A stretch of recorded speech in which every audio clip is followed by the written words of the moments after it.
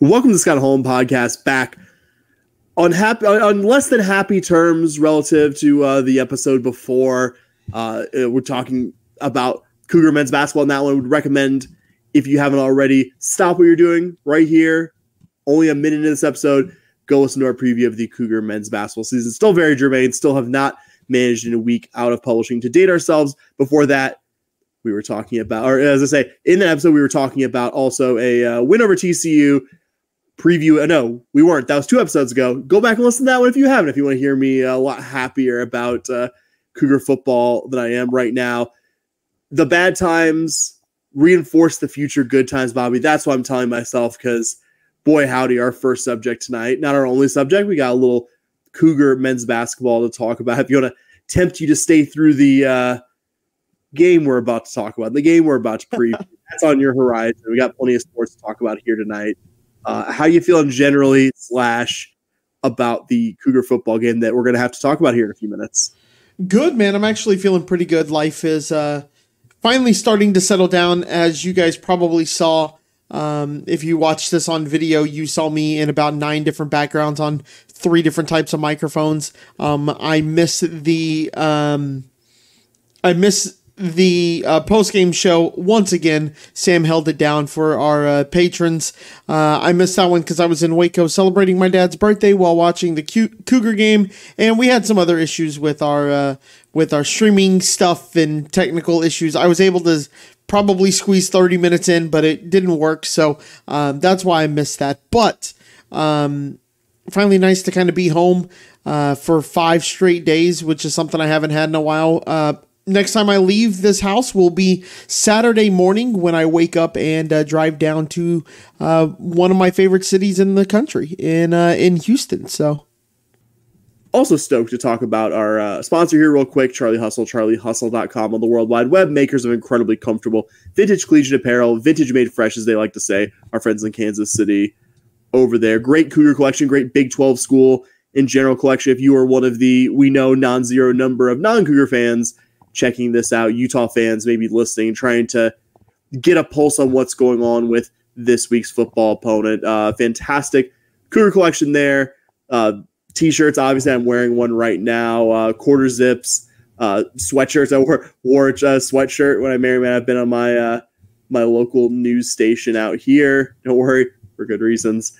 Repping Charlie Hustle there as well. Also, a couple jackets. I am getting this way about. I'm going to be adding the red Charlie Hustle jacket to my collection very much sooner than later. And you can make that order a little cheaper by using our promo code. Any order, first order, hopefully 101st order, using our promo code POD15, that's PAWD15, and that is going to save you 15% on your order of fantastic Charlie Hustle wearables. Also, if you like what we're doing here and you're not already doing so, we know a number of you do, and we really appreciate those of you who have made that plunge.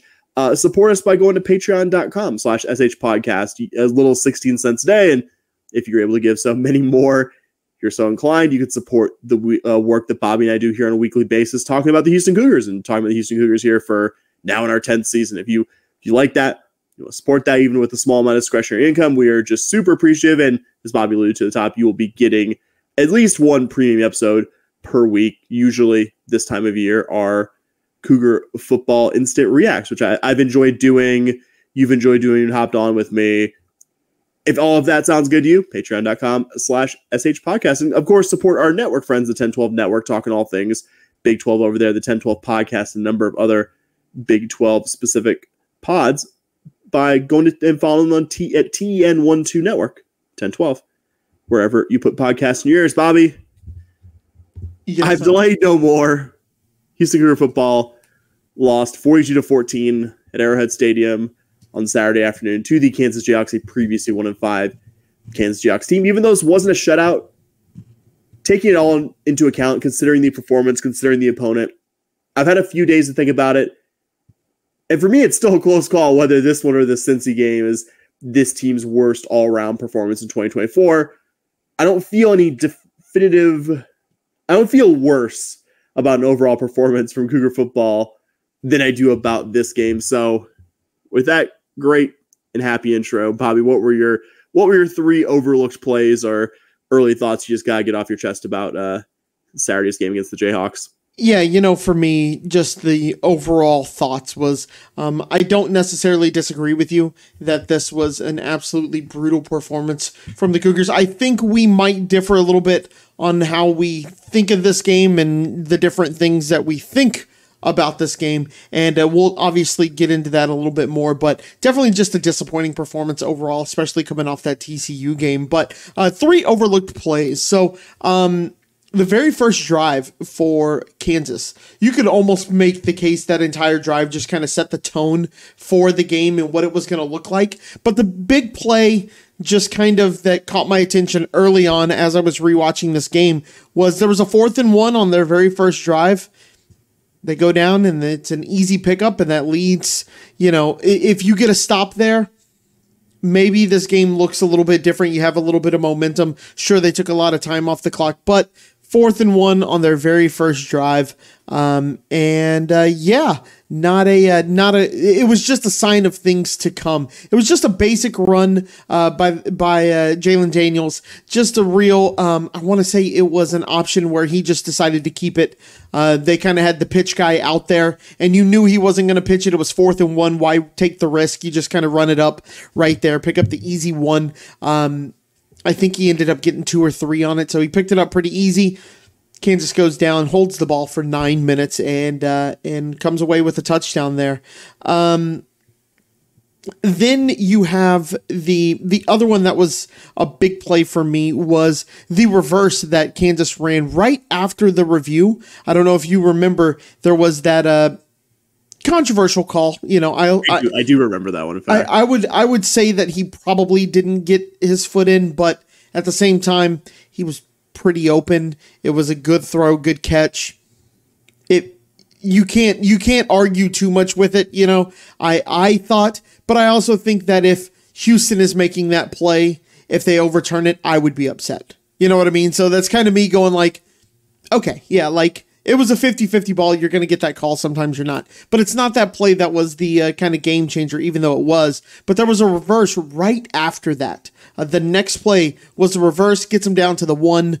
Play after that, touchdown, 7 Kansas. I think that puts them up 14-0 or 21. I can't remember exactly 14. Off the top of my head. 14. I'm pretty sure it was 14. I don't know why my brain was just like, oh yeah, what was that? That's probably my second play. And then another one, I had it down to 2 here. So you're picking 2 plays for you have 2 plays for your No. I've been sitting on this trying to think which one. I'm just going to leave it at that. Just for me, I think it comes down to this one. 48 seconds left to go in the first half. Donovan Smith breaks free, runs the ball, has a great run, and then he just slides. And look, I get it. Zion Chris is down. You don't need him to take. And Donovan knows that Zion Chris is probably out the rest of the game at that point, right? Or at least that the other quarterback is in. You want him to be a little conservative there. But there wasn't a ton around him. And if he continues to run, he picks up 5, maybe 10 more yards there. And if he does the next play, 2 plays later, there's sacks. You go back-to-back sacks after that, or a run of no gain, and then back-to-back sacks. You're out of field goal range 2 plays later. You were already on the borderline of field goal range. You take 2 sacks 2 plays later. You're out of field goal range. You throw the interception that pretty much ends the half. Just kind of one of those things where you just go, what if he runs 10 more yards? You can take a sack there, and now you're at the borderline of field goal range, and this field goal unit hasn't exactly inspired a lot of confidence this year, but you at least have a chance to kick the ball there if he doesn't slide. So that, to me, was a kind of a game-changing play there. I know that sounds kind of ridiculous to put on a last 2-minute drill kind of deal to end the first half, but if he picks up 10 more yards, you get 3 there. You go into halftime down 11. It feels a little bit different. And credit to you, Bobby. You, within a minute or two of that play number 3, Donovan Smith sliding prematurely, texted me about it. So this was on your radar for a while, and I fully agree with you that it was a weirdly early slide for a guy who, in his career, has run a fair amount. A guy who's still to present day in this offense, when he's in the field, I guess in this case when Zion Chris was hurt, is asked to run a decent amount. It was a surprisingly early slide. meets the criteria. Is it one of the most important highlight reel making plays? No, but it was one I noticed. It was one significant and one that, I don't know. Like, for an offense that moved the ball a decent amount, you had surprisingly few actual trips close to Kansas's end zone. So yeah, getting a little bit closer, who knows how different that is. My first play, like yours, was also from the opening possession of the game. And it might be kind of odd on its face for me to say the very first play of this game meets any definition that's like overlooked. But your first play in this one, if you don't remember, was a face mask penalty on LaTravion McCutcheon. I don't want to overstate this play's importance because the full football game made it 100% clear that U of H had no answer for Kansas's offense and very few for the defense. But that opening penalty turned the situation, the opening drive, from Kansas having really bad starting field position to Kansas having respectable field position. I believe they started that on the 29. And I didn't pick this play because I don't think Kansas couldn't have just gone 86 yards in their opening drive for the score. I picked it because, one, it's another unfortunate example of the Cougs being the Cougs and on special teams specifically. And two, if you watch this one live, I don't think any play gave you a better indicator that this one was going to be 3+ hours of mostly pretty badly played football from the Cougs. And it meets the definition of overlooked because I think the first play of the game, in a play that didn't involve a score specifically, or even immediately before a score, I think it's easy to kind of forget about that one. Definitely a tone setter, but not a positive tone setter. My next one, in my opinion, meets the overlooked criteria because it was on a drive where U of H scored, and this was the Cougs' second and final scoring drive of the game, the one that ended with that long Mekhi Muse touchdown catch and run. This was a screen pass to Rashawn Sanford that ended in a 5-yard loss on 2nd and 1. If you'll recall, that was right after the first two plays of this drive were really positive ones. You had a 10-yard Sanford run for the first down, and then right before that, right after that, right before the play I'm mentioning, a 9-yard completion from Smith to Mekhi Muse. Then on 2nd and 1, Smith dumps the ball off to Sanford. What looked like it was supposed to be a screen pass, but by the time Smith is actually releasing the ball, there are obviously way too many KU defenders in the backfield for this thing to even have a remote chance of working. And yet Smith still gives the ball to his redshirt freshman running back in a really bad spot. Everything about this is wrong. Smith's decision-making, the execution by your line, and I'm not sure this offense has successfully executed a screen pass like that all season. Certainly didn't happen very often in the 5 years of Daniel Holgorsen either. And it was a play that really demonstrated the multifaceted problems that this offense had against Kansas and this offense has had much of the 2024 season. My last play, I was laughing earlier when I asked you if you had two plays because our literal-minded former co-host emeritus, decent chance that he's listening to this and is going to give me crap because I'm going to combine two plays into one for my third pick here. They're two back-to-back extremely similar plays. Apologies if you or anyone else listening out there just is so angry that you want to just turn off this episode, or Bobby's case, I guess, and leave the chat in disgust. But I picked it, again, because it's two different back-to-back first down runs by Kansas' quarterback Jalen Daniels. They're in the same drive in the latter stages of the third quarter. Neither of those were a scoring play, though this would be a drive where Daniels would end it by calling his own number and running for the touchdown. This is when they went up 35-14. I thought those two runs were just the cherry on top of an abysmal defensive performance. And if I could pinpoint it, probably the exact moment that I lost any belief that U of H was going to do anything defensively to keep this team in this game. I'd probably already lost belief by that point that the offense could actually cut into Kansas' deficit. So no real pleasant place to start for our kind of larger attempt to break this game down. And I don't think either of us would give either the offense or the defense better than an F grade for Saturday's performance. But I've been curious about your answer to this since the moment we agreed to kind of lead this segment off this way. From the gut, who do you think played worse on Saturday, the offense or the defense, and make your case? Yeah, I'm gonna go with the offense, and the reason why I'm going with the offense is you saw some. I think we saw some of the worst decision making out of our quarterback play that we have seen in a very long time. And that's not only on Donovan Smith. Zeon Chris had in his couple of drives. Didn't look great either. But the offense just it took such a step back after the TCU game. It felt like we took such a big step forward in the TCU game, and maybe that's Zeon Chris not coming in and playing in the playing that much in the in the game in general. Maybe that's what we're seeing there, but I got to go with the offense. The defense wasn't good, but the defense held them scoreless, held Kansas scoreless in the third quarter, until that drive that you kind of mentioned just now, kind of kept the Cougs in this game a little bit. Not that 28 points is keeping you in the game, but at the same time, the offense wasn't putting up a ton of drives and things like that. So it just kind of felt like the defense kind of recomposed themselves in the second half, in that third quarter. You had probably the worst drive of Cougar football of the year with that first drive on the defense, offensive or defensive. I would say that is quite possibly the worst drive either unit has had all season. But that third quarter, your defense came out, stood on their head a couple of times, got some stops, and it didn't work out. The offense couldn't get anything going. I think if the offense puts up 3 or they put up 7 in that third quarter, I think the fourth quarter looks a whole lot different. My answer is also the offense. I want to be clear that this is not an endorsement of the Cougar defensive performance. I think it's more opponent specific, my logic here, because the only thing I could say positively about the defensive performance is that KU is unmistakably coming into this one in a positive direction on offense. You look at their last 3 losses, I'm sure their offense went missing at some key points, but those were all pretty clearly games where the KU offense was the better unit. The offense had a number of key guys who have been veterans on good offenses before.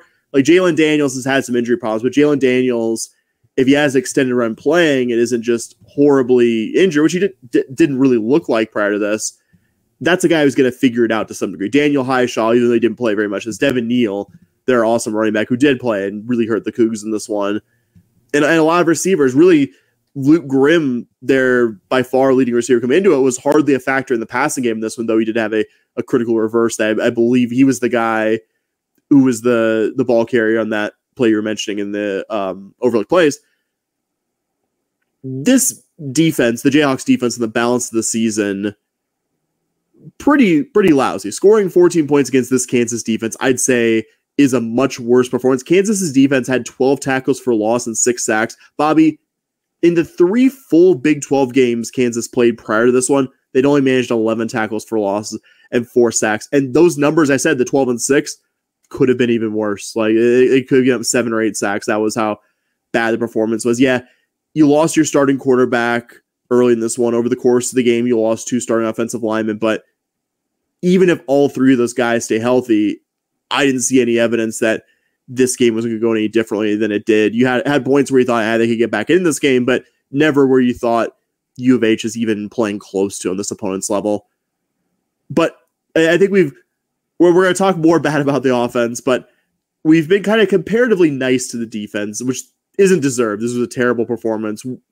Where did it go wrong, and what did you see from that group on Saturday that you'd want to talk about? Yeah, we just got beat on the front 7. They had plenty of time to throw. They had massive holes to run through. I don't think that the defensive secondary was necessarily good, but I don't think they were as bad as it appeared because Jalen Daniels had all day to throw. He had all day to get rid of the ball, and it showed. I mean, they picked us apart all over the place. Now, like I said earlier, I think this, having gone back and watched the game again today, I don't think this performance was as bad as maybe it felt in real time. It felt like we couldn't get a stop, that we couldn't get them to not pick up 5 yards per play. And, going back looking through at the stats, maybe they got close to that or something like that. But there were definitely moments by this defense where they kind of stood on their head and they got some stops and they really buckled down when they needed to. Not to say that this was a good performance by any means, but they figured something out at halftime, but, eventually it started to burst. And, just getting beat on the front, but the front seven getting beat as badly as they did is just going to cause a problem every single week. It doesn't matter who you're playing. If their guys are able to just basically pick you up and move you out of the way and not let you touch their quarterback, you're going to have a hard time winning football games. You're nicer than me. I don't think there's anything remotely redeeming about this defensive performance other than the fact that you were going against a Kansas offense that I think is performed better than the Kansas defense this year. I mean, they had 30-something rushes for 200-something yards. That sounds like last year's defense. Not to boil everything down to one stat. It lines up with what you saw. Like that stat, like you don't see that stat and you think, no, they didn't. No, they got whatever they wanted in the run game. And that's not something I could say about any game we've been on here this year. Like UNLV had a decent rushing total at the end. That's because they ran it almost 50 times. Cincy did have a game-changing long touchdown run when they took that big early lead in that one, but even with that in there, that wasn't a bad performance from your front seven. There was one bad play at a key juncture, can't absolve your defense of that, but it wasn't a full game of getting pushed around by Cincy. For the most part, they got 2 or 3 yards a pop. One time they got 40-something yards at a key point. It happens. That gave us much more an offensive failing than a defensive, though. Not a great defensive performance. Kansas got whatever they wanted in the run game. Like, it never looked hard for them to run the ball. And I can't say that about any other game this year. Like, they've been a good rushing offense, but this isn't the first good rushing offense we've seen this defense face. I will just to, sorry to interrupt you. No, I definitely agree that this front seven just got it shoved down their throats, right? To kind of defend to go back to the thing you talked about, you can't absolve the defense from a big play. 54 of Devin Neal's rush yards came on one single play late in the game. Cougs were already down 35-14. It felt like this game was pretty much done by that point. Not, again, to absolve the defense, but it just kind of felt like that was, how do I say it? Like, by that point, it looked like the team had kind of just been defeated. Yeah, but you also had the 30-something yard reverse to Luke Grimm that set up a short touchdown in the first half. You had the 2 plays that I mentioned, 2 different 10-plus yard runs by Jalen Daniels on the drive that I think really broke the Cougs back to go up 35-14. Yeah, maybe. Yeah, you're right. Maybe Devin Neal's numbers are a bit skewed from one late run, but you don't take issue with the crux of what I'm saying, right? And I do agree with you. Jalen Daniels might have been the least touched quarterback in all of Division I on Saturday, the least harassed quarterback. You could put just about every starting quarterback this level in Daniels' shoes. I'm not saying they do as well as Daniels did because he's a good veteran quarterback who has dual threat ability, whose season numbers before Saturday probably weren't indicative of what he's really capable of. This is kind of water finance level. But you put a lot of starting quarterbacks back there, they probably have a very good or even a career game. You give a lot of quarterbacks out there clean pockets. Can you imagine being Donovan Smith and like looking over there and be like, I'm not saying he did this. I'm not at all implying that, but just looking over there and saying, I'd like that if I just had like 4 or 5 clean seconds to like go down my progression and not just within 1 to 2 seconds be thinking about the defensive tackle that's about to cave the pocket in on you. Things like that. Jalen Daniels is far, far, far too good of a quarterback to have as easy of a time back in the pocket as you did on Saturday. And again, before anyone out there thinks that I sound too calm about this performance, I wanted to throw my remote into my TV on the play where Devin Neal basically it's a touchdown to go up 20-0. Devin Neal gets the direct snap and basically just walks untouched into the end zone from 3 or 4 yards out for Kansas to go up 20-0. That was piss poor. I'm not going to throw out the entire season because of that. I think that'd be a fallacy, but the performance was terrible. The numbers are, if anything, I think a real indication of what we all watched for a few hours on Saturday. A really poor defensive performance. I'm not going to give up on this defense or say the whole season. There's an indication from fans nowadays to just be a slave to the moment. Just be like, oh, this defense is garbage. The worst like, defense of this all is time. even you're never as good as your best performance. You're never as bad as your worst performance. And this defense has been good far more often than not this season. Mm-hmm.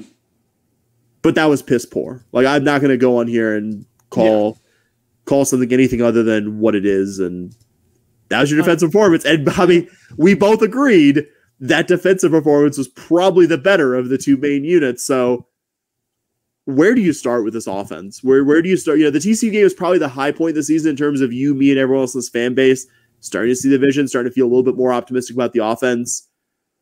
Are we back to square one? Ma'am, I would say I don't think we are because we didn't see Zion Chris. Sure. That would be the thing that would keep me from that keeps me from saying that we're back at square one. We saw Zion Chris for a little bit. Not that the offense looked good under him for those 2 drives, but kind of what I can say is we didn't see the offense that we saw versus TCU because we didn't have the quarterback. That being said, the offense was atrocious. This offensive line looked like they took a massive step back. Again, to your point, you lost 2 starters, so I get it, to injuries and things like that. But, it became that thing again where I did it today, right? I stopped after a sack and it had been 2 seconds from snap until there were 5 guys looking down at a pile of football players with Donovan Smith being on the bottom, and there are 4 blue jerseys on top of them, and there's 5 white jerseys looking down like, oh man. Now, is that, Donovan Smith's first play? You saw a corner come off the edge.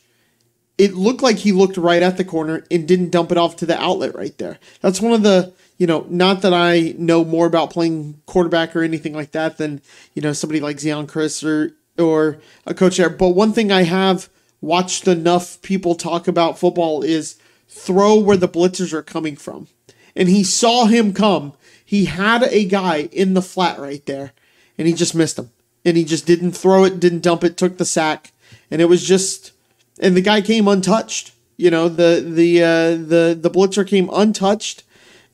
And it was just a bad performance by the offensive line. Again, here we are sitting here again going, this offensive line just did not look very good. And is that partly Donovan Smith holding the ball too long? Maybe.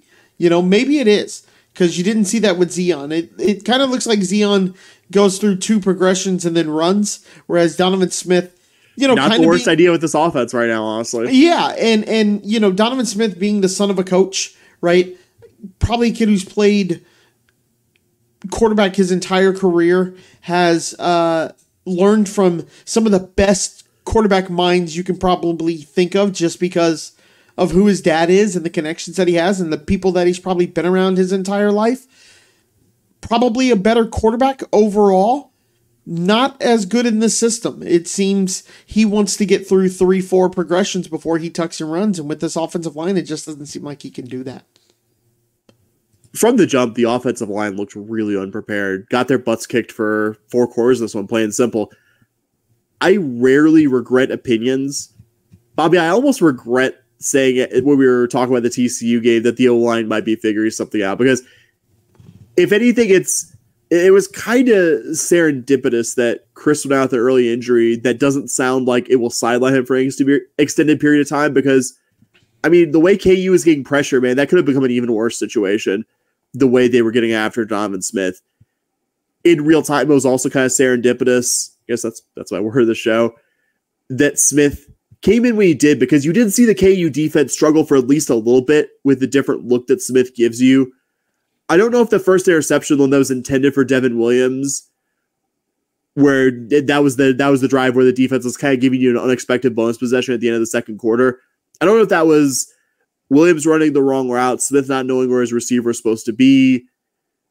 Don't know about that. I guess the wrong run was route if I had to guess, but that doesn't let Smith off the hook for the next 2 interceptions. And the first one he threw in the third quarter was unconscionably bad. That's just a throw that you just cannot make there, point blank. I know I'm not the one back there having to stand in the pocket and make throws. This guy has forgotten more about being a quarterback than I'll ever know.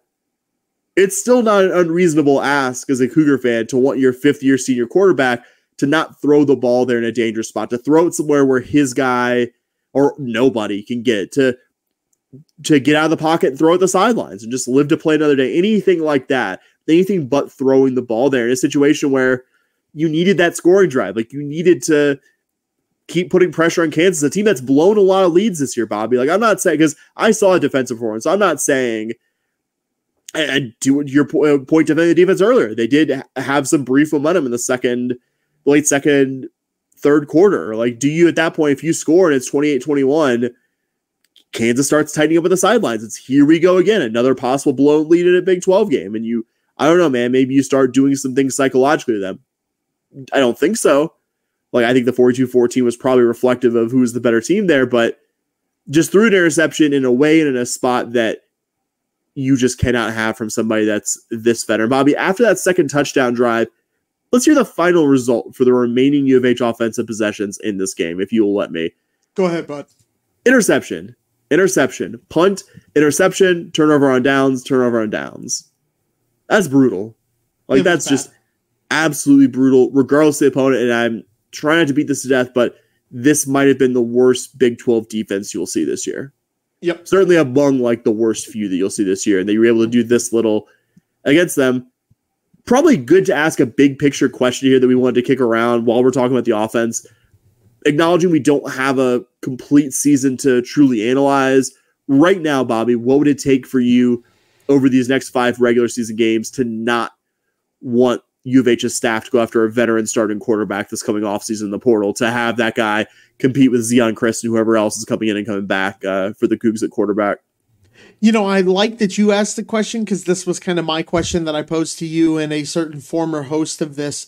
And, you know, I think I'm a little bit less harsh than you are, just kind of where we discussed, and not to kind of spoil your answer or anything. But I definitely think that for me to see it, I really want to see some progress by Zion Chris.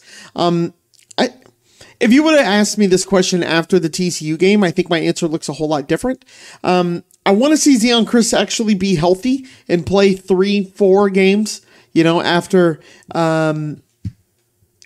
you know, through this. I want to see him actually stay healthy, because I like what he does talent-wise. You get 2 years. It actually is a great jumping-off point for Isaiah Hallwell's recruitment. You know, you have Keyshawn Henderson. You're getting Henderson. I got my 5-star commits mixed up. How foolish of me. My bad. Keyshawn Henderson's sorry, you know, you're right. I just started writing it. I didn't know Isaiah Harwell was a football player. Yeah, my bad, guys. Wow, that was really bad. But it's a perfect transition for him to kind of come in. You get Zion next year, and then you'll get Henderson the next year. And to compete with a senior Zion Chris, I kind of like the way that sounds. I think if you bring in another transfer portal kind of guy, you're probably looking at getting somebody who's going to be a junior next year. Because if you go sophomore, then you are going to have that that kind of butting heads with the new 5-star, your new shiny 5-star toy. Granted, he makes it to campus, if we're being honest here.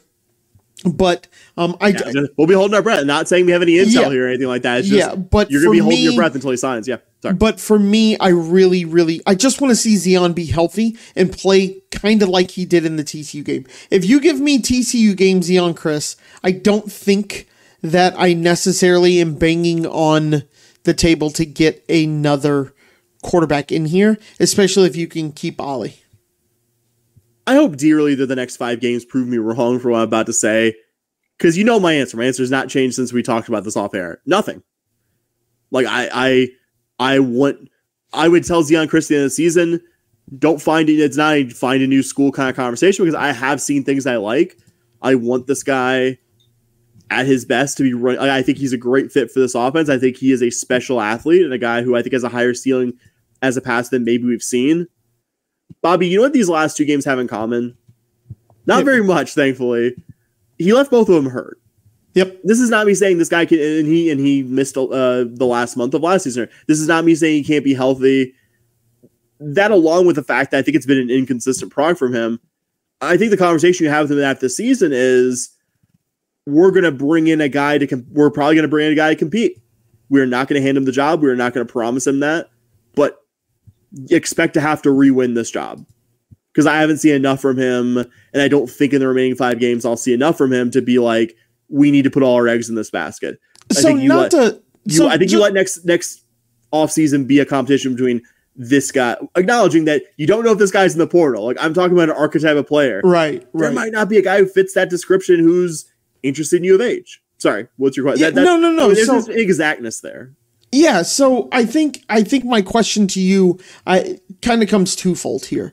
One, do you think a guy who fits that kind of archetype that you said is going to come here knowing that he's going to have to battle with an incumbent to be QB1, right?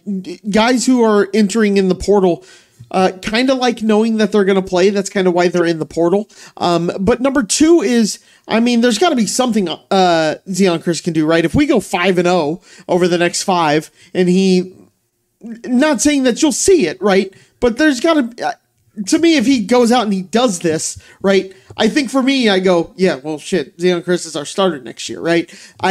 So if he did something like that, would you still have the discussion?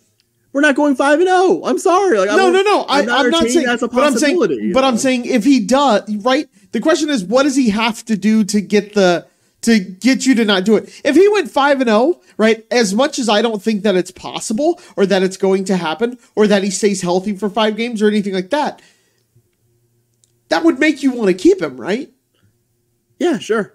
It's not going to happen though. Like. Right, I'm not saying, but next time I go to a casino and play a 10-cent slot machine, if I hit the $3.5 million jackpot, I'm gonna text my boss. This is my 2 weeks notice.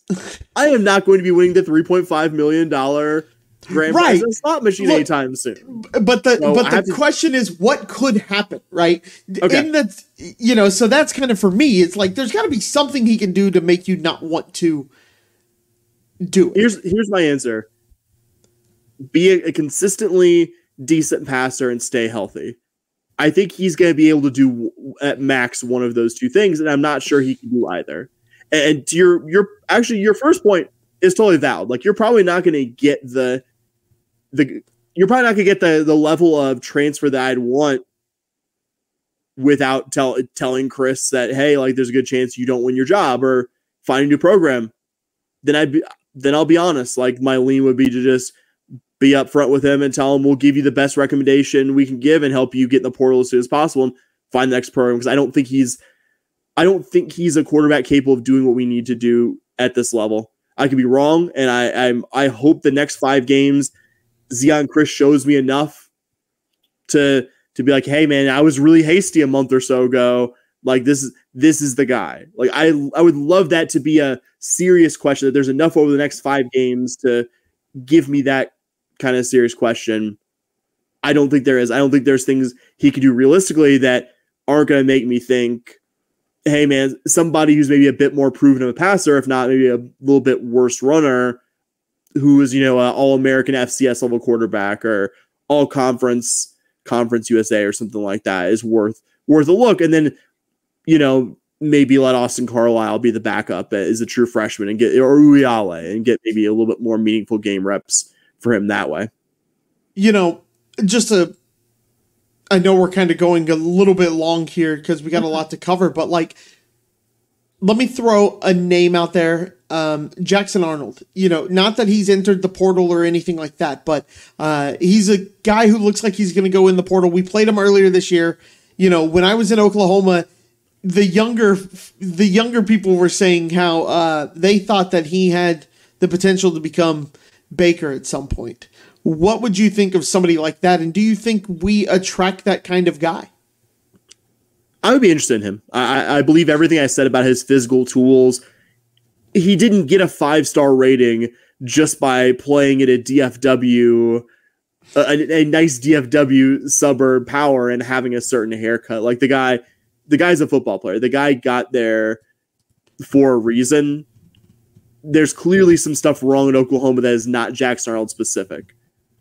But my concern is that would he just be trading Oklahoma's problems in terms of supporting cast and team kind of building an offensive identity and working from a talent deficit from the problems he has at Oklahoma right now? And would he rightfully, as a former 5-star quarterback, have an NIL ask that's a little ambitious for us? So those would be my concerns, but I'd be very interested by Jackson Arnold. I wouldn't be like, sign me up, tell Zion Chris to beat it. Like, I don't know if he's that much, but I think depending on his interests, like if he's willing to take hey, you'll compete with this guy, yeah, give him a shot, but I don't know that'll be the case with his recruiting pedigree. Yeah.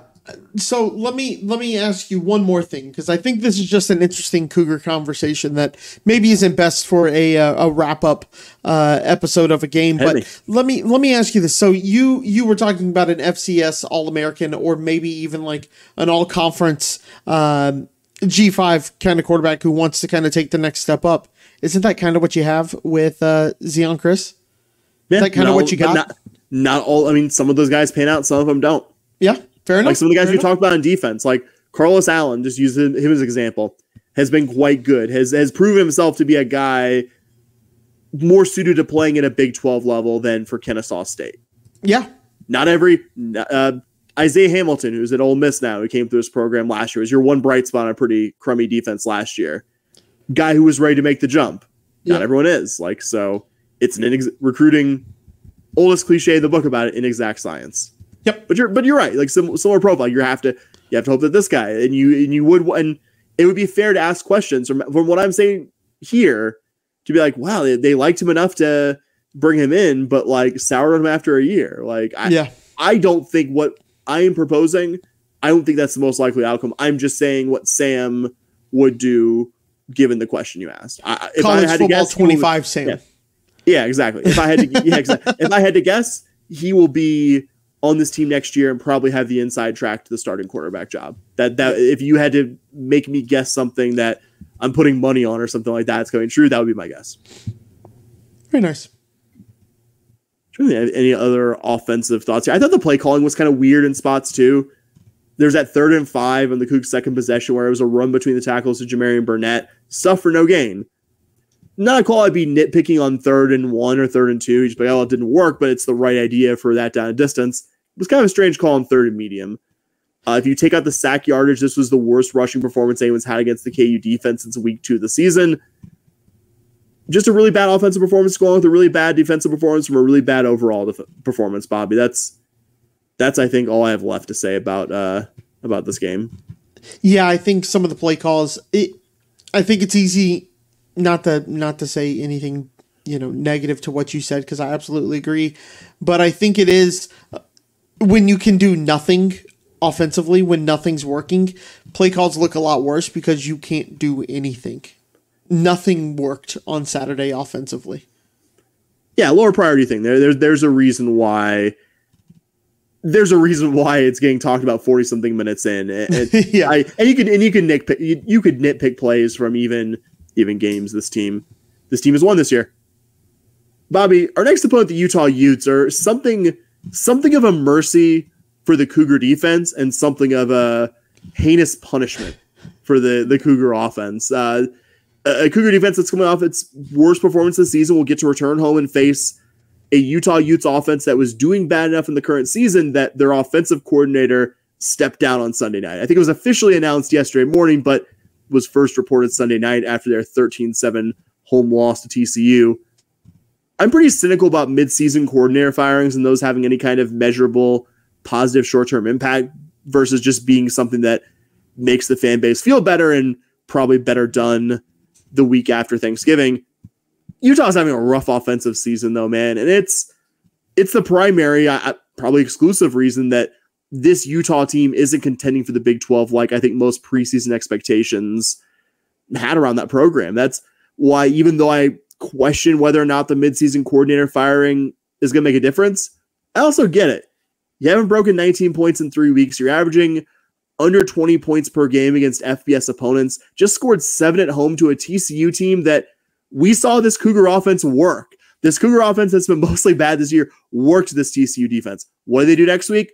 they go on the road and hold an opponent to 7 points. Like, that's how bad this Utah offense is. Bobby, offense, defense, whatever it is, what have you learned about the Utah Utes coming into this week? Yeah, like you said, just fired their OC, brought in a new one who I don't know how to pronounce his name, Sam. Mike Bajakian. Bajakian, thank you. Interesting choice to bring him in as OC. He was the OC at Northwestern, and they didn't exactly light up the scoreboard when he was there. Ranked 120th in yards and 129th in scoring. So, you fire your OC to then promote this guy who doesn't score. So it's a very interesting choice for Utah here. I think it's more of a move that they did to kind of fire up their team, kind of like if you've ever watched hockey, right? If you have ever watched hockey, Sam, which I know you have because you're a Vegas Golden Knights fan. One of the things you have a license plate, if I recall. I have 2 jerseys. Look, man, I'm tongue in cheek. The license plate is more because it looks cool. Anyway, sorry. So in hockey, if your goalie gives up like 3 early on, even if they're not his fault, right? One could be a breakaway, it could be a fluky tip in or something like that. You just kind of pull your goalie and switch him out, and you just go, hey, tonight's your night. Maybe you're not seeing the puck. But really, instead of it demoralizing the goalie, which sometimes does happen, what it does more so is just gives the team fired. It just fires the team up in you. And the coach kind of goes, look, you got this guy pulled. It's a team thing. This is what we can do. Don't let the next guy get screwed over like this. You can't let the next guy get hit with a bunch of this. It kind of feels like one of those moves with this offense, especially with who they replaced them with. It feels like something that's just like, we don't have an answer right now. It's not necessarily all the play calling. Our starting quarterback, our 29th year senior quarterback is hurt. He's down. He's out. He's hurt again. That plays a big role, when your quarterback, who was probably going to be one of the better quarterbacks in the league, goes down injured. Not a surprise with it being, him going down injured. That's why he's an 8th year senior, whatever he is. Cam Rising gets hurt and it just kind of exposes this offense. So that's kind of the thing I thought of when I thought of the Utah offense, was this new OC and how it doesn't really feel like they made a move to a nice young and up and coming, coordinator who they might hire as their OC next year, something like that. They just kind of promoted a guy and who had done the job before, and they were like, hey, this kind of works, but maybe he's not necessarily better. Maybe the backup goalie's not better, but let's see if we can fire this team up a little bit. Yeah, I sort of get it. Like, you sometimes do the midseason move to give one of your position coaches who you think could be a future coordinator a chance to actually get in that seat, call plays, understand what goes into that you don't understand until you're actually in that position. And, but you also have, like in Bajakian's case, a guy working as an offensive analyst after getting fired from Northwestern after 4 years there. And it's like, okay, but this guy's on staff, knows the playbook, has called plays a bunch over his career. He was previously at Tennessee under Butch Jones and Central Michigan, I believe. Before that, I believe he was with Jones at Central Michigan, Cincy, and Tennessee. A guy who has called plays for a lot of years, has familiarity with the personnel, knows the playbook. Sometimes a fresh set of eyes, a new voice can be helpful. Still kind of cynical about that having a real noticeable impact, because the bigger problem is one you pointed out, that your offense was probably only going to succeed if Cam Rising, a guy with multiple extended season-ending injuries to this point in his career, can stay healthy for the full season. And sure enough, after missing all of last season with I think after he had a knee injury in the 2022 Rose Bowl, missed all of last season as a result of it, gets a hand injury against Baylor in their Big 12 opener early in this season, and you kind of had Isaac Wilson for a while. They tried to bring back Rising for the Arizona State game, didn't go so well, and basically immediately after that shifted from, it was this long run of him being, I saw our 10-12 friends point this out a few times, of him being day-to-day for almost literal months, Bobby. Him starting against Arizona State, that going badly, and them just being like, okay, if this guy's going to basically perform at the same level as the freshman, let's not expose him to greater injury and possibility he comes back for an 8th college season, which is a very funny sentence to say. Their starter, the guy who's going to be starting against the Cougars and likely for the rest of the season, is Isaac Wilson, a freshman. He's the younger brother of BYU alum Zach Wilson, you may recall from facing the Cougs in 2020 and being a high first-round pick the season following.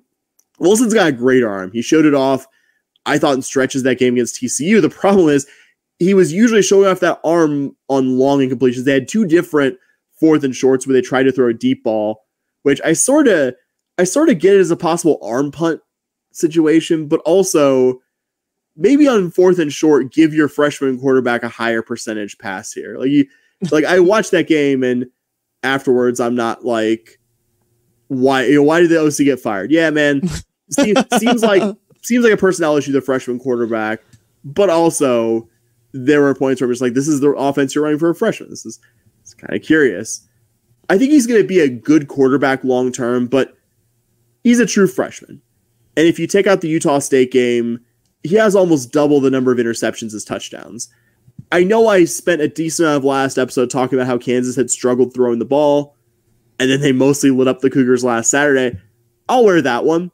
It was a prediction of things to come that did not come. Kansas at least had a veteran starting quarterback, veteran backs and receivers. Utah has a true freshman who struggled. The Utes do have a pair of pretty good veteran pass catchers, the receiver Dorian Singer and their tight end Brant Keithy. Keithy's another seventh-year guy, has really struggled staying healthy. I mean, that's why he's had 7 college seasons, but has been mostly able to stay on the field this year. He's a Cinco Ranch alum too, so I'm sure he'll have plenty of family and friends in the crowd on Saturday. Another one of our top receivers, Money Parks, is a Texas guy too. He's originally from Aledo. This needs to be your get-right game for the defense, bottom line. I'll give this defense credit. The last time they had a real stinker, they followed up with a quality performance against Iowa State. Hope that holds true here because as wretched as Utah's offense has been, Bobby, pretty good defense they got there up in Salt Lake City, don't they? Yeah, that defense is salty. It held a TCU offense to 13 points and lost. That is just absolutely brutal. The Cougs have struggled on the offensive line, and Van Fillinger is their lead sack getter, and it could be a long day for the Cougs if he just busts loose. To your point earlier, this is arguably the worst defensive line that we faced Kansas versus Kansas, and they still had, what was it, 4 sacks, 5 sacks? 6 sacks. Yeah, 6 sacks. Even better, right? I remember counting 5. 6 sacks, and you have a guy who has just been eating opponents, almost getting a sack a game. It could get real ugly real quick for this offensive line, especially if we see any injuries again. This feels like a game kind of where neither team can score. This Cougar offense doesn't do a great job of putting up points, and neither does this Utah defense. But the secondary for Utah, pretty good. The D line, though, it feels like this could get very ugly very quickly. And if the way I see the Cougs offense producing at all is going to be a lot of Zion Chris, granted he's healthy, breaking contain and picking up lots of yardage that way, more so than I do the Cougs just running the ball down their throats or, airing it out and picking up a lot through the air that way. Even without any consistent support from their offense, you're just still only allowing 16.4 points per game. Like that's crazy. U of H has faced some good defenses this year in the schedule to date. I'm pretty confident this Utah team will be the best defense we'll see in the regular season. Van Fillinger, glad you name-checked him. Absolute beast. Leads his team in tackles for loss and sacks. For good measure, also has 3 pass breakups and a blocked kick. Like, that's a guy who's all over the place. I don't think as a team they'll have as many sacks or interceptions as you might think when you kind of picture an elite defense in your mind's eye, but they're awesome. They're the real deal. And I think we should encourage Utah fans long-term, ultimately terrify those who have to see Utah annually, is the fact that they have this pretty stingy pass defense, but are also playing a ton of young guys in their secondary. Their top 2 cornerbacks, Smith Snowden and Cameron Calhoun, have a combined 9 pass breakups this season. Bobby, they're a sophomore and freshman, respectively. Like, this isn't just a good defense, and once this group of upperclassmen cycles out, not so much. Like, this is a team that's had probably 16, 17 years in a row of being well above average to elite defensively. That's a defensive culture. That is the closest thing to like the U of H men's basketball defensive culture that you could get in a football program. They're a team that's just not going to miss tackles. Lander Burton, would have mentioned him too. Big middle of the field run support kind of linebacker. Mm-hmm. They operate out of a 4-2-5 mostly, but they can be pretty multiple. We've said it a few different ways. Great defense. If U of H can string together 2 touchdown drives this entire game, it wouldn't just represent a good effort. I'd actually think that there's like a decent chance that the Cougars win this game, but that's the trick there, getting the 2 touchdown drives against a team that just doesn't regularly allow them and hasn't regularly allowed them against mostly better offenses than the U of H one that they're going to see on Saturday. As optimistic as I am about the defense having their get-right game, I don't know how you can look at U of H's 7 games at this point and feel optimistic about scoring on the best defense you're going to see, which I love football, because these moments sometimes you get expectation-defying results, and I hope I'm talking to expectation-defying result from the offense into existence here, because it's going to be a tough game on Saturday against this opponent. Yeah, they say matchups make ball games. It's kind of funny. Normally, you like to see elite on elite or good on good. You are seeing good on bad and good on bad, and it's going to be quite comical to see what the final score of this game is. Not to spoil pickness or anything that we're certainly about to do. To your point, I think if the Cougs can score 2 touchdowns here, you got a shot. But if you can come away with 17, I think you got a shot at this game. Not that I think that I'd say a good shot. I'd go further. Yeah. That will, not guaranteeing a win if we get 17, but this is absolutely one of those games that you think is going to be 14-10, and again, not to spoil pickness, but somehow this game's going to end up 42-35 or something dumb like that, because that's just how football is, man. Yeah. We spent a lot of time talking about the absurdly good Utah defense.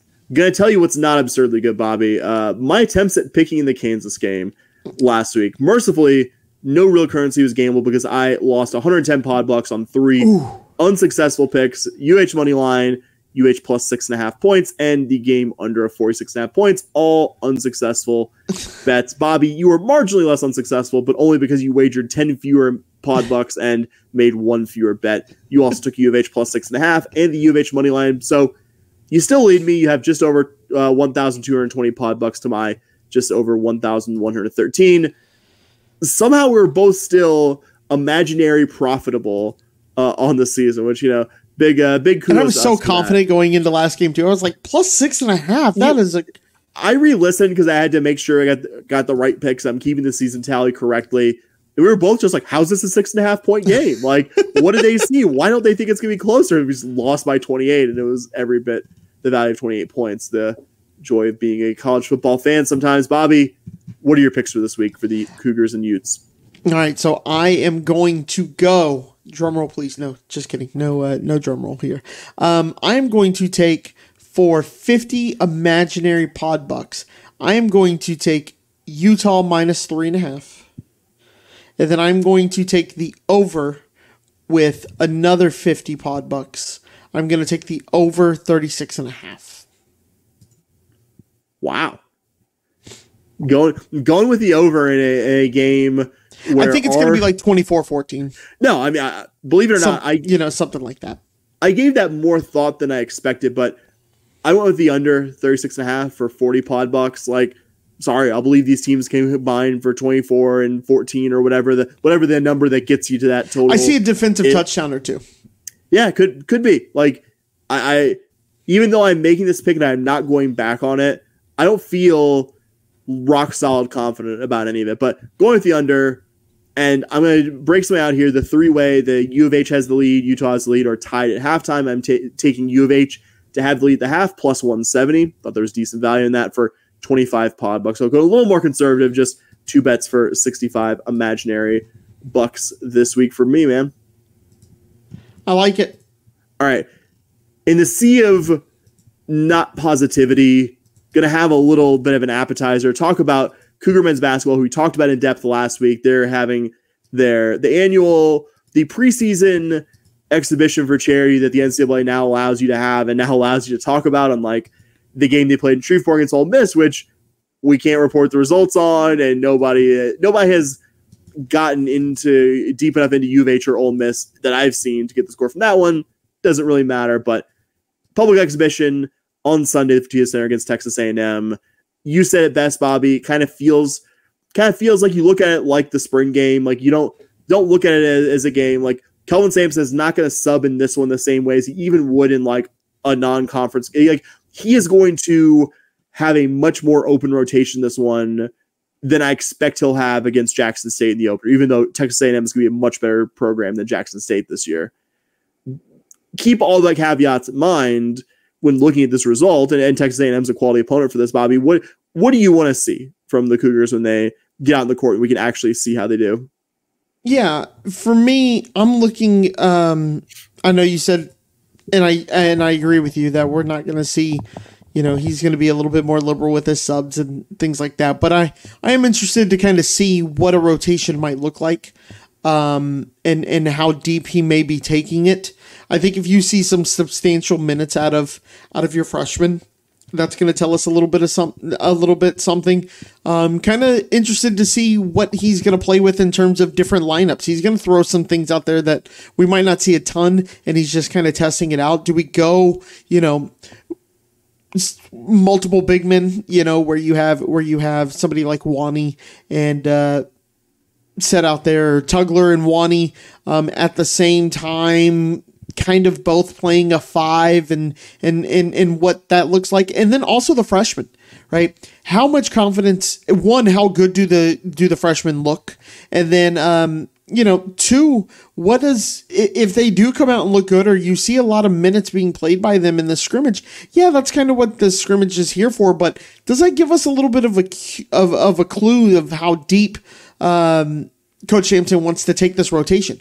What if they go out and they don't play a lot of minutes? Those freshmen don't play a lot of minutes. Are you going, well, maybe he's holding them back and he doesn't want to, And so I'm just interested to see how he's going to hold those lineups, and how he's going to play those freshmen, and how it's going to affect our depth going forward and look different for this season and for the title hopes. I had a tough time picking. Mine's kind of twofold. And again, I'm cheating here. And I think the more personnel specific one is how Mula Suzan looks as your likely first team starting point guard. No one's going to be Jamal Shed. Just curious what this looks like with him filling this very critical position. And my more general one, the one I couldn't separate from this one in terms of like what I want to know, is kind of to your last point. Yeah, it's going to be a more liberal substitution pattern. It's not going to necessarily look like it does during a game. I'm still curious who the first guys come off the bench are. I still think the first group off the bench, I still think he's going to start the 5 that are the 5 best right now. I don't think there's going to be like 2 or 3 freshmen in the starting lineup. I think he's going to start a starting 5 that's going to look very much like his starting 5 against Jackson State.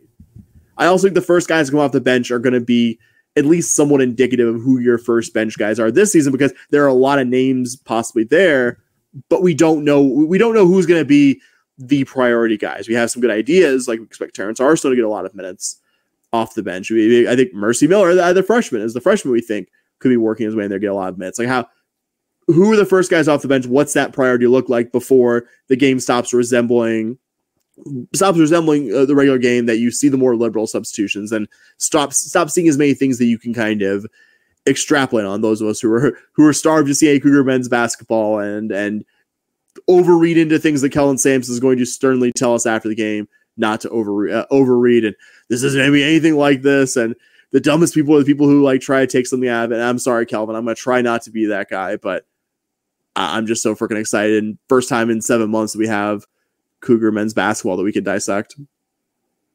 Yeah, just excited overall to just see Cougar basketball. Going back into the current sports season, the fall sports, talk about volleyball first. You had a tough road swing coming in. You lost both matches from the Arizona swing of your Big 12 schedule. New coming into the season is going to be a very tough part of, well, we didn't think Arizona would be as much. I think they're overachieving what we thought they'd be preseason, but knew this would be a tough conference schedule, and this was a very tough week of it. At ASU, the number 13 team in the country, I believe, at the time of the game, knew they would be the toughest of the two opponents. Credit to the Cougars. They kept it pretty close in that first set, though. The Sun Devils ultimately prevailed. He didn't play badly in that one, but that first set was probably the closest to human that ASU was going to be offensively, and you weren't able to finish that one off. And then the second sets, not that you weren't uncompetitive, you were down, I think, 22-20 late in the second set, but as veteran teams often do, and as we know in the preview, ASU is a really veteran team. Sun Devils found a way to close that one out and then finish off the Cougars without too much drama in the third set. So I'm not trying to take anything negative away from that one. ASU is as good as advertised. Just a tough way to start a road trip, man. Yeah, maybe you'd like to see going into extra points, I guess you could say, with the Sun Devils there.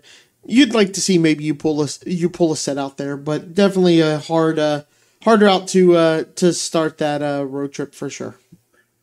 Got a truly incredible individual effort from Kate Georgiadis in the Friday loss to Arizona, but unfortunately, it was a loss. And I think the unfortunate part where the Cougars really didn't look like they were going to win in either of the final two ultimately decisive sets. Arizona really came out and fired in the first set. I think, frankly, it was a credit to the Cougars. They actually kept that one as close as they ended up being in the final margin. Cougars fought back, won the second set, and again, that was the only real disappointing thing for me out of this road trip. Arizona took those final two sets. Really incredible individual effort from Kate Georgiadis. Had a program record, broke her program record from the fall 2021 season with 36 digs in 4 sets. Naturally, got the Big 12 Defensive Player of the Week honors, but felt like, and maybe missed opportunity is stronger than I want to say, but felt like something one level below a missed opportunity to not push Arizona a bit harder in the Friday game last week. Yeah, for me, it kind of going through watching the play-by-play and then watching the game again. It was a match of runs. In the first set, Cougs actually are up 16-4, are holding tight 16-14, give up a big 5-point run to take it to 21-14. First set was over from there. Cougs took a very close second set. And then, set 3 was the same story as set 1. You keep it close. Arizona goes on a big run, and it's pretty much over from there. Do want to shout out Amy Cook with 26 assists. And Georgiadis, like you mentioned, an absolute stunning and mind-boggling 35 digs in that match. So just a one you'd like to see the Cougars win there, but yeah, just kind of one of those matches that you'd like to see it maybe go into 5 or you come away with a win there. Up next, the Cougars are going to host the current number 23, the Baylor Bears, at the Fertitta Center. Top 25 team, and they're 3-3 in Big 12 play, if you want an idea of how brutally difficult this conference is for volleyball. The Bears gave Arizona State their lone conference loss of the current season. The Arizona State team, I was just talking about how good they were. Granted, it was at the Farrell Center, which I didn't realize Farrell Center is still being used for volleyball. They have not dynamited that place yet. Had a really impressive non-conference win from Minnesota as well, though I think it's worth noting with Baylor, they're only 1-3 away from home this season. Their top offensive player is a 6'4" senior outside hitter, Elise McGee, multi-time All-Big 12 selection. They also have sophomore Kendall Murphy, who's averaging just a hair under 3 kills per set. They also have the other All-Big 12 libero selection from last year, along with Kate Georgiadis, senior Lauren Briseño, so definitely a big part of the Baylor defensive spine as well. Would be a great opportunity for a top 25 win, and I know it's probably same day, at least for everyone listening, but I hope if you can, you take one of the few opportunities remaining to get out there for Fertitta Center and watch this program in action, because this could be, I think, postseason at large out of the picture here. Just no longer have the ability to even get to that resume. Still a good win. You could still mess up Baylor's season a little bit, and I think the way they've been away from home, it's not unrealistic to say the Cougs could possibly get the upset tomorrow night at the Fertitta Center. Yeah, my kind of takeaway was a little bit different than yours. I think if you want to have any shred of a chance of making the postseason, I think it starts with a big run, and it starts with a win here. You're going to have to go on a big run, win a fair amount of these conference games that are remaining. This is one of your last chances to really make have a big opportunity for a win that you can put on your resume. I don't necessarily think that this team is a tournament team, no matter what. But I think if you want to have any shot at it, this is going to be the game where you have to kind of start that. I think your shot was, and not that like this is a very difficult thing to do, something no team has done this season. Your shot was beating Arizona State at Arizona and then not drop Arizona State, and then not dropping the game to Arizona. Yeah, don't necessarily disagree. There. I think like I said, I think if you can suddenly go on a run here and you win this match and then you win some other big matches that you have, I think you still got a shot, but I don't think it's. I think if you go on a run that you are kind of that you're hoping for with this, it puts you on the bubble. It doesn't put you in the tournament per se. Cougs definitely a must-win, regardless of the postseason picture. In the Friday game, they will go on the road to Orlando to take on UCF. Sort of weird to see because UCF was the premier AAC volleyball program before the Cougars were. If you'll recall, actually, I think the 2022 UCF at Houston match, that was the regular season match of the season. That was when the Cougs beat them in that one. That for me was, this is a serious program. This U of H program under David Rare has arrived. They're pretty terrible this year. Their longtime head coach retired or kind of semi-retired, moved to coach in the new pro volleyball league before last season, and it's been pretty rough sledding there. One season and change in the Big 12. They're 1-6 in conference play this year, with their lone win coming at home to West Virginia, who they notably lost to in Morgantown fairly recently. Hate to speak in absolutes, or hesitate to speak in absolutes, but this should be a win. Don't think I am overstating the Cougs' ability in this one by thinking they should win this. Yeah, absolutely. I have that here too. One of those absolute must-win games, even if not for a tournament appearance, just for where you stand as a volleyball program. Both teams having a down year this year, but yeah, definitely want to see the Cougs. If what we've seen the last couple of years is what we believe this program to be, you beat teams like UCF. No doubt.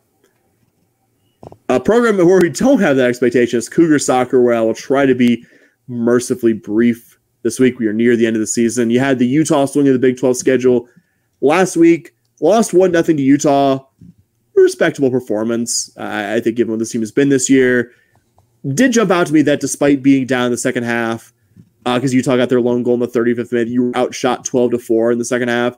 Kind of a recurring theme with this team, a theme that I'm going to come back to in this segment. This team's inability, even against an opponent holding a lead, to possess the ball and to create even an equivalent number of chances, is the team that they should be chasing. Like, you should be the aggressor. You should be the team pressing forward and getting more chances. It just doesn't consistently happen with this team, who's had many chances to, unfortunately, be at a deficit. The really dispiriting one for me was losing to BYU 3-0 last night. Not that we were expecting the Cougars to win, but another game in Big 12 play that kind of falls in the category of didn't expect to win. I am still surprised at how uncompetitive this was. BYU got both their goals in the first 32 minutes of the match, and despite that, despite playing the entire second half with a 2-0 or 3-0 deficit, Bobby, U of H was outshot 14-2 in the second half. Again, you'd think of the multi-goal deficit, U of H would be the more aggressive team, the team capable of putting more shots on the target, even if ultimately you're still a losing team, but you'd be wrong there. The only nice thing I can say about this one is kudos to BYU for honoring U of H's seniors before their senior night on Monday night. Yep. Mercifully, this weekend will be the end of the 2024 Cougar soccer season. The Cougars will host West Virginia on Friday night. As you can probably imagine, this team is no longer in the picture for the Big 12 tournament. West Virginia was actually your first U of H Big 12 win ever, Bobby. The trivia question, the answer to is always going to be the West Virginia soccer game last year. Unfortunately for the Cougars at present, West Virginia is a much better team this season. They've won 7 of their 10 conference matches. I don't know. Maybe you catch some senior day lightning in a bottle. You beat an Arizona team that I didn't expect you'd beat. West Virginia, maybe you catch them napping a little bit with their conference postseason fate. Pretty much decided at this point. Not betting on it, metaphorically or literally, but that's the close I get to talking myself into it. And I don't want to sound so grim, but this team's 1-9 in Big 12 play, and the 9 have been all pretty uncompetitive. Yep. That's it. What else is there to add? I mean, it's nothing. Just, it's not good soccer. Like, even I've watched more UH women's soccer this year than I probably ever have, just because of ESPN Plus. And then I wish you had gotten to at least see the fall 21 season. I promise you, man, at one time this was a good soccer team. That team, I'm not just saying as a Cougar fan, deserved to be in the postseason as an at large. Yeah, and this is not even in the galaxy of that. Sorry. Yep, it's just been really, really rough to watch. And I still think this team. I still think from back to the preview, this team is better than some of their parts. Do I think this team should be unbeaten in Big 12 play, having 8 or 9 wins? No. Like I think there's a hard ceiling, not super far from where UVH is right now. But I think this team is better than losing 4-1 to Cincinnati. I think this team is better than 2 fucking goals scored in the entirety of conference play. Because this isn't Big 12 volleyball. I mean, Texas Tech's a good program. TCU is a good program. There is not an equivalent team to the Arizona State team that was talking about volleyball in soccer this year. Maybe Tech's close. Yep. But this isn't like you need a bunch of years to get competitive. No. Jaime Frias inherited a program that should have been in the fall 2021 tournament and has parlayed it into 4 fucking conference wins in 3 seasons and a lot of bad soccer. All right, Bobby, we're getting close to the end, and I'm glad we can end this on a positive note. I think our last 2 updates are a pretty positive nature. We're going to take a peaceful stroll over the links. It's Golf Corner.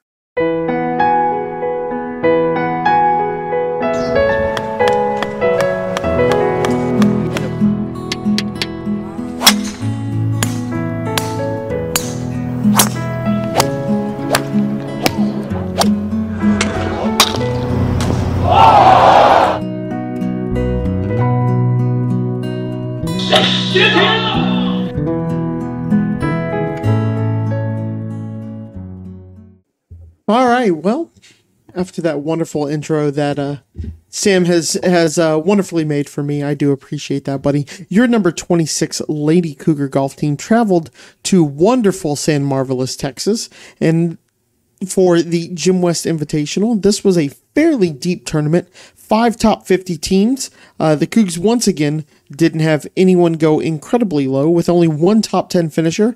But that being said, your top 4 players all finished within the top 20. Been saying for last year and this year that what this team really needs is not just one person to go low and then everyone else to be okay and just kind of hang on. What we need everyone to go middle low, and for everyone to finish top 20 leads to a runner-up trophy, 1 shot off the lead. This wraps up the Lady Cougar fall schedule. Cougs take 2 runner-up finishes and a win at the OU Schooner Classic, or whatever, however you pronounce it. Schooner Classic, whatever. That's an SEC school. I don't have to worry about them anymore. But they won that tournament as well. The worst finish that we had in their fall season was actually a 3rd place at the Kentucky tournament. And so you can jump on board the bandwagon now. I highly recommend it. This is the top 26 team. I know it sounds weird, but they rank all the way down to, I want to say, 50. In women's golf, they'll rank down to 50. If we had any other team, if our football team was top receiving votes, TDECU would be packed. If baseball was receiving votes, that stadium would be crowded as well. I highly recommend you hop on board. You at least follow this. As much smack as I've talked about the new scoring website and things like that, it's actually gotten pretty good over the last this fall season. It looks like they got their first year bugs out of the way. It's been very nice tracking tournaments on it. Still not as much fun as GolfStat, but I highly recommend you hop on the bandwagon in the spring. This team could be the first women's golf team at U of H to make it out of a regional and go to the NCAA championship. So it's going to be a really exciting spring. Hopefully we get the same results in the spring that we did from the fall. Yeah, fully co-sign everything you say. Like finishing at worst 3rd in the stacked field, because U of H has been playing stacked fields at all of these events. Yep. Like this isn't just, U of H is the one top 25-ish level team. No, they're regularly playing with, I would say, 4 to 6 other minimum top 50 programs. I think this event had like 5 or 6 It had top 5. 55 as well.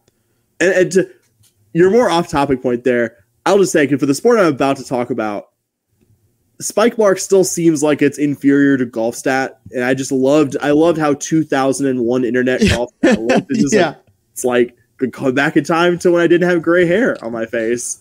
But I'd kill for something even half as good as Spike Mark in tennis, just with centralized information, rankings, and I could easily see how an event happened. I don't have to go to 5 different websites and hope someone in the kindness of their heart updated one of those 5 websites. So that is a good thing with golf. And yeah, this is going to be a really good team. And to what you've said repeatedly, that they're finishing high in the most sustainable way possible. It's not just 1 to 2 good golfers carrying your 5 in a tournament. It is 1 through 5. You have golfers very, very consistently good. And that's going to be the path to being really good and finishing up in the higher part of the Big 12 standings coming to the championship in the spring, is doing what this team has done so consistently, which I'm really excited about. Can't wait to see them teed off in the spring.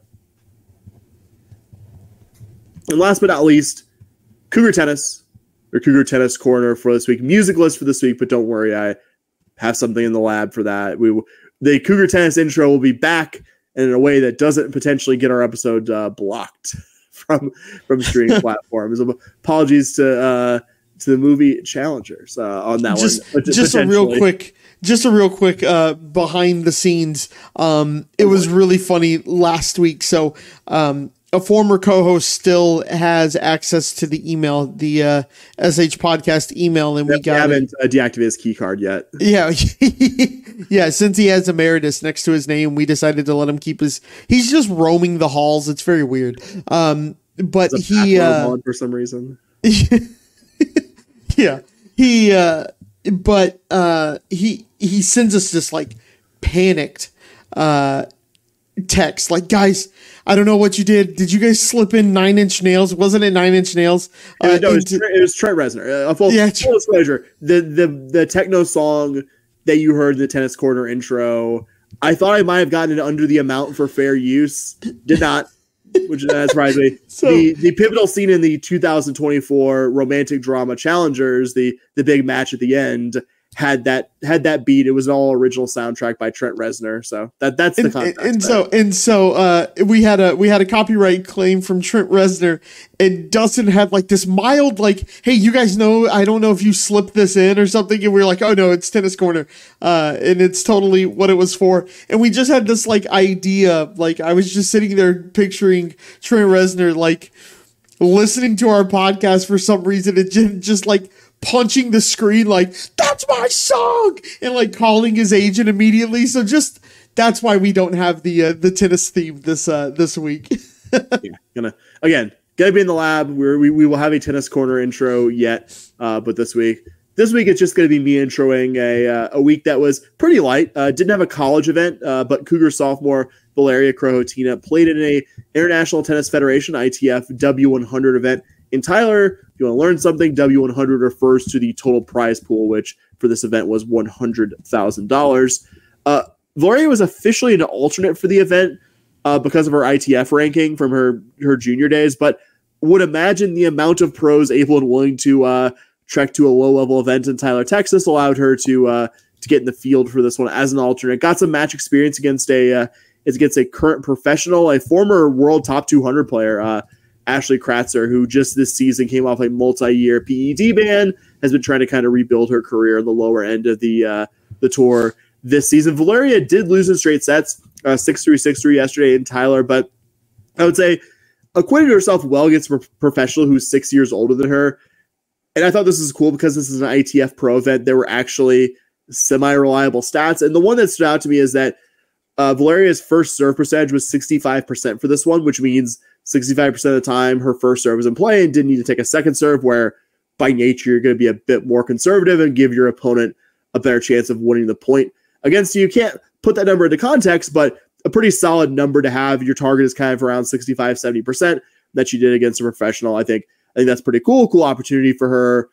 Most of the next few weeks for Cougar Tennis are similar ITF events. We'll possibly see Cougar athletes. Our next college event is going to be potentially the ITF sectional championships in early November. I believe it starts the 7th. Then you have a couple other school-specific ones afterwards, one at Rice and one at Arizona State. With the possibility, I don't know if that window's closed yet, of maybe like Santa qualifying for the fall NCAA individual championships the week before Thanksgiving. So that's all the Cougar sports for us this week. Bobby, you want to take us home?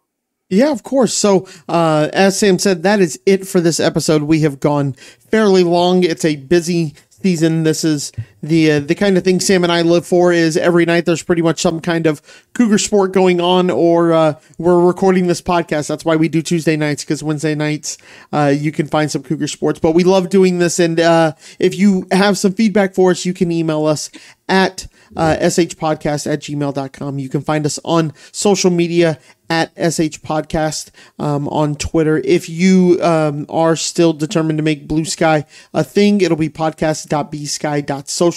You can find Dustin over there. Sam and I don't go over there, just being frank and honest with you guys. But Dustin will gladly respond to you over there. I mentioned the email. I kind of put it out of order. Normally I go Twitter first. But again, shpodcast@gmail.com for any questions, any feedback. We're more than happy to hear it. And if you want your feedback to really matter to us, you can join our Patreon. Our Patreon is $5 a month. What's that? 60 cents a day, I think Sam always says. Yeah, 16. 16 cents a day. That's pretty good there. Minimum $5. If you want to give us more, we will gladly take it as well. But basically what that does, just to kind of give you guys a little insight, that pays for our hosting. It costs us money to actually host these things on a server for you guys to listen to them. And it pays for things like that throughout the, through the podcast, sphere. If we need to, we have different hosts and different things that we pay for on a monthly basis to provide this content to you. We don't make a ton of money doing this. This isn't something that we do to be rich. We do this for a little bit of a passion for Cougar sports, and so your donation goes towards that. And then we really appreciate it. If you want to do $5 a month, you also get some premium episodes. We did a report card for the Cougars halfway through the season, which I think we might change now after 7 games. But we've also been doing a lot of post-game wrap-up shows, and we'll do some stuff during basketball season as well that we're really excited for. So if you want to support us, patreon.com, search SH Podcast over there. And I think that's it, Sam. So what do we always say at the end? Go Cougs. All right. Go Cougs. Let's go.